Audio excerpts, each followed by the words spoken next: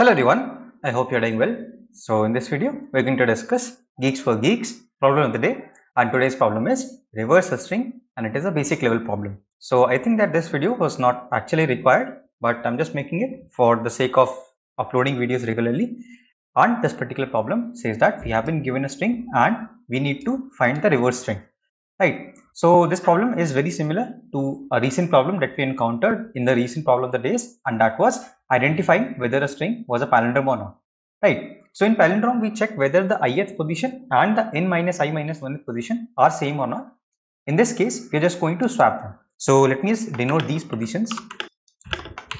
Right. So let's say these are 5 positions. This is index 0. This is index 1, 2, 3, and 4.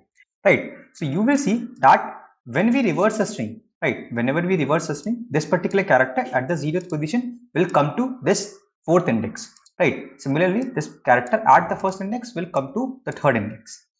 So these positions are going to be swapped. Now there are actually two methods of solving this particular problem. The first one is using the inbuilt C++ STL function, and that is reverse. Right. So this reverse function actually reverses the string in place. So it can be used for vectors and arrays as well. You just have to pass the starting pointer and the end pointer of the container that you have to reverse. So if I do this and return the string, I believe it should work. It means compile it and test first. So you see it is compiling successfully, and let me submit this. So you see this passes all the test cases, and this is one of the possible solutions. Now what I can do is I can just run a for loop. I is equal to 0, I is less than string dot size. So I'm just going to take the size of the string, and what I'm going to do is I'm just going to swap str of I and str of n minus I minus 1. Right. So if you're taking 0 based indexing, then these will be the corresponding pairs that you will have to consider. So for example, when I is equal to 0, n minus 0 minus 1 will be the position of the last element. Right. So this is how you can swap those characters and you will be able to reverse your string.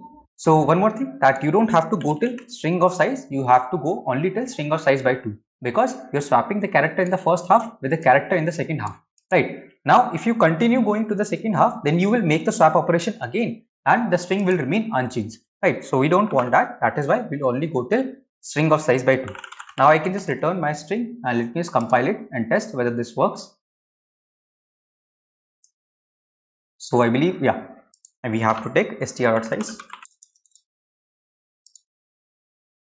And now let us see whether it works or not. So you see it is compiling successfully, and let me just quickly submit this. So you see it passes all the test cases and the solution is also correct. So I highly recommend you to use the inbuilt STL reverse function. That is very helpful when you are actually solving some other problem. But just in case you wanted to know how they're actually swapped, so you can use this for loop. So that was it for today's video. I hope that you guys were able to understand the solution. If you guys did, then consider dropping a like on this video, and don't forget to share your thoughts in the comments, because your engagement with this particular video really helps the YouTube algorithm to understand that this video was actually helpful for you, and it will be able to reach much more people like you who want to keep solving new problems. So I see a lot of people who watch these videos are not subscribed yet. In case you're one of them, then definitely consider subscribing. It's always free, of course, and you can always unsubscribe if you don't find the videos interesting later. So share this channel with your friends. Until the next video drops, keep coding, stay safe, bye bye.